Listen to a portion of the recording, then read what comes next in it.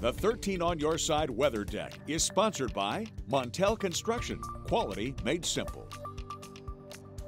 Welcome back. We've got a very quiet day up ahead once again. This is, I guess you could call it, one of the most active days we've got this week with very light snow coming down. We are going to stay really dry as we continue through the week, but we will see some very minor dustings of snow, I think, today. Not really going to have an impact for us. A lot of this is melting as it does come into contact with the ground, but we have the lightest dusting here on the weather deck. Your 13 weather ball is blinking green, so no change foreseen to temperatures, but we are going to keep some very light snow in sight.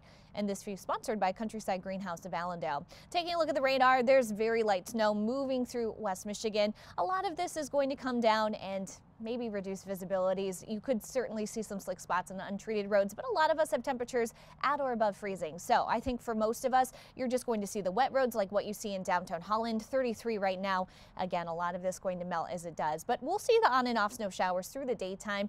Not going to be very much or widespread, but look for these light snow showers, maybe even pockets of drizzle at times, and they'll continue into the evening commute. But shortly after that, our winds shift and we'll cut these snow showers off pretty quickly. Heading into the overnight with cloudy skies, we'll see temperatures dropping into the upper 20s. Tomorrow, cloudy skies continue, light winds too, but temperatures topping off just a couple degrees above freezing tomorrow. We are, however, going to get some warmer days coming our way. Upper level temperature forecast showing these blues and purples. These are pretty close to seasonal averages, low 30s for this time of year. We'll keep that through the work week, keeping us pretty quiet too, but we do have another system coming our way this weekend. Super Bowl Sunday could be a warm one, close to 40, and Monday, if we get the system off to the north enough, we may be seeing some upper 40s that day too. We're not forecasting quite that high just yet, but we'll certainly see some cold air on the backside into next week. So expect cold winter temperatures to be returning. Lakeshore zone forecast low to mid 30s today. Inland locations, you're staying right around freezing too. Farther south heading up to 34 in Grand Rapids, Hastings as well.